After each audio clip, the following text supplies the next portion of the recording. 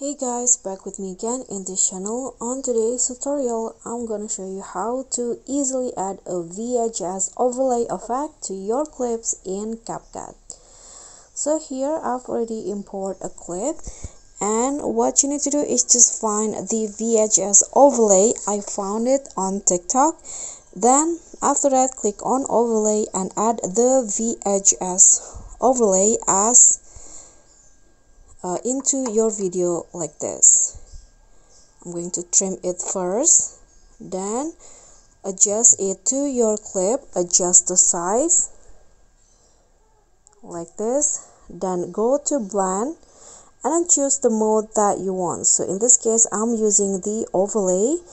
Now just click on the check icon and this will be the final result. So this overlay also comes with the sound effect.